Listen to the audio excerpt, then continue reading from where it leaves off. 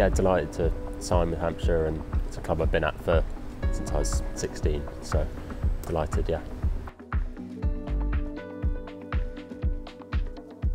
Oh, it's perfect really, because I did a little bit when I was 17 in the second team, and then this year starting in the second team, you play with 4 or 5 of the guys who have played first team cricket, so to learn off those guys, it sets you up perfectly really. Yeah, massive. A little bit different to what I'm used to, but a great experience to set me forward for the future, definitely. Yeah, a lot different, a lot quicker as you can imagine, but to play with some of the guys I played with out there and be around those guys and learn off them is very good. Lots of the Sri Lankan guys, they play in different conditions, and to learn how they go about things is really good for me.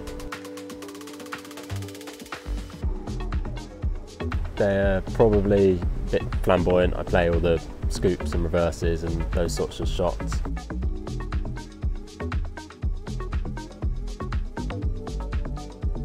Yeah, definitely. To do it against a decent attack is always nice, but 100's 100.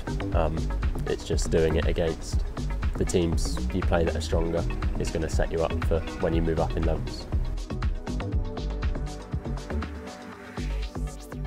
Well, hopefully get a little bit more time in the first team, but just play second team cricket and look to push my way into the first team and dominate that stuff. And then when you get your opportunity, just look to take it as much as I can. Probably Vincey, the way he makes batting look so easy at times, is definitely something that everyone looks to do, and he just does it so well.